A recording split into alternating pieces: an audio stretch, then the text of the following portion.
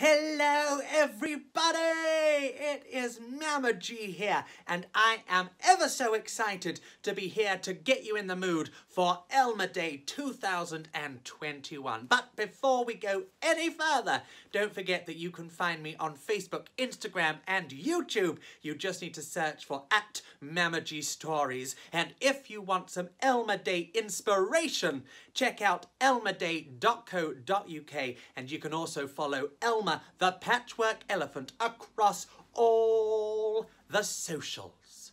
But now, to really get you in the mood, I think we should take it back to where it all began, with the very first Elmer book. Elmer, by David McKee and published by Anderson Press. So get comfy, because it's story time. It's story time with Mama G.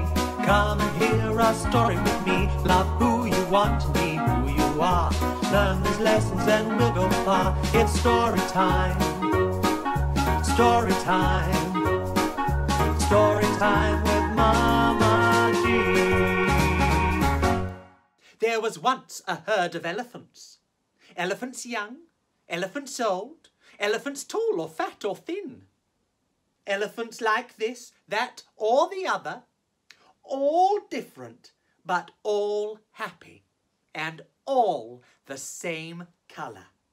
All, that is, except Elmer. Elmer was different. Elmer was patchwork. Elmer was yellow and orange and red and pink and purple and blue and green and black and white. Elmer was not elephant colour. It was Elmer who kept the elephants happy. Sometimes he joked with the other elephants. Sometimes they joked with him. But if there was even a little smile, it was usually Elmer who started it. One night, Elmer couldn't sleep for thinking. And to think that he was thinking was that he was tired of being different. Who ever heard of a patchwork elephant? He thought. No wonder they laugh at me. In the morning, before the others were really awake, Elmer slipped quietly away, unnoticed. As he walked through the jungle, Elmer met the other animals. They always said, "Good morning, Elmer." Each time, Elmer smiled and said, "Good morning." After a long walk, Elmer found what he was looking for, a large bush. A large bush covered with berries. A large bush covered with elephant-coloured berries. Elmer caught hold of the bush and shook it so that the berries fell to the ground.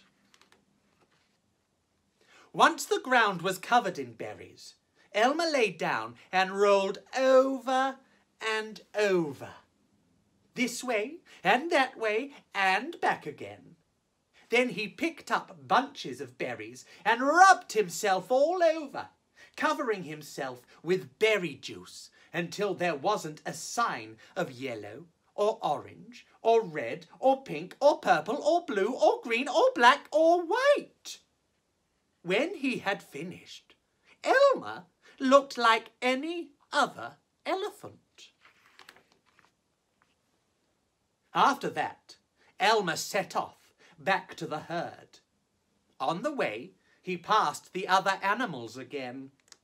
This time, each said to him, "Good morning, elephant."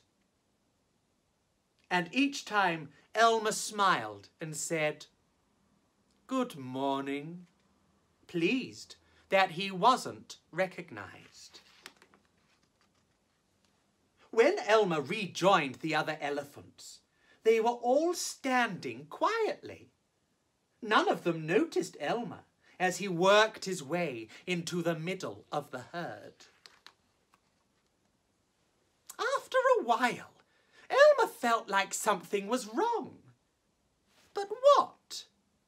He looked around. Same old jungle. Same old bright sky. Same old rain cloud that came over from time to time. And lastly, same old elephants. Elmer looked at them. The elephants were standing absolutely still. Elmer had never seen them so serious before. The more he looked at the serious, silent, still standing elephants, the more he wanted to laugh. Finally, he could bear it no longer. He lifted his trunk and at the top of his voice shouted, "Boo!" The elephants jumped and fell all ways in surprise. "Oh my gosh and golly," they said, and then saw Elmer, helpless with laughter. "Elmer," they said. "It must be Elmer." Then the other elephants laughed too, as they had never laughed before. As they laughed, the rain cloud burst, and when the rain fell on Elmer, his patchwork started to show again.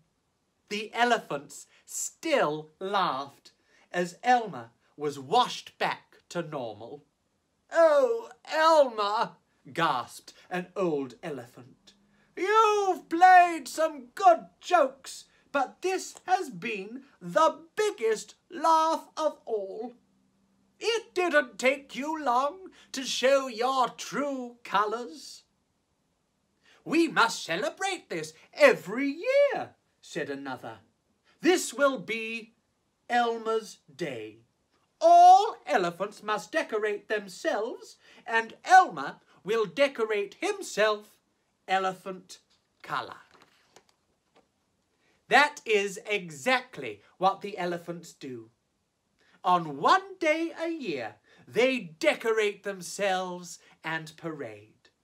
On that day, if you happen to see an elephant, ordinary elephant colour, you will know that that elephant is Elmer. The end. Well, I hope you enjoyed Elmer by David McKee and published by Anderson Press, and I hope you all have an absolutely marvellous Elmer Day. Bye!